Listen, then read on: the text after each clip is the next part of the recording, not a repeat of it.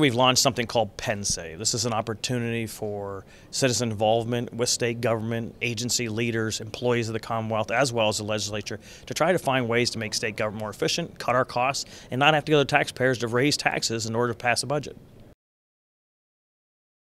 We call this PennSAVE work group. This is members who are taking their time as legislators to do another initiative.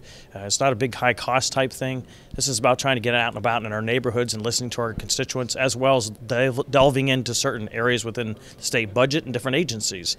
There's already been some good work done by Auditor General DePasquale.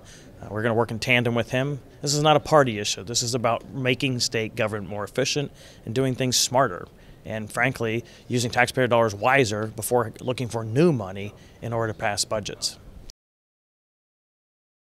I'm actually trying to work in tandem with some of the governor's initiative. He's looking for ways to be more efficient to govern. So is the Republican caucus. This is not just about the Republican caucus, because frankly, our constituents are of all parties. Some aren't registered to vote at all.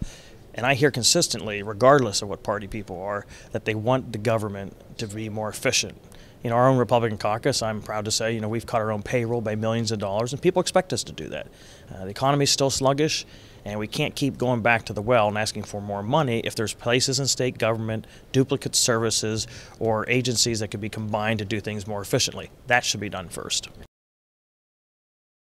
Our tentative goal is to have a product available to go forth in our own caucus to the entire membership by late April, mid-May.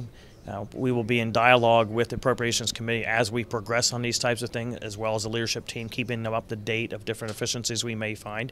Some of the things may not be as easy as we think it is. I don't want to lock us into a time period, but the goal is to work in tandem with the budget process, that once we get into the meat of the real debate and deliberations, we'll have these tools identified in this information. If there's a couple legislative initiatives that need to be done through specific statutory changes, we'll do that. Some of these things are going to be departmental changes and or within contracts with the employees.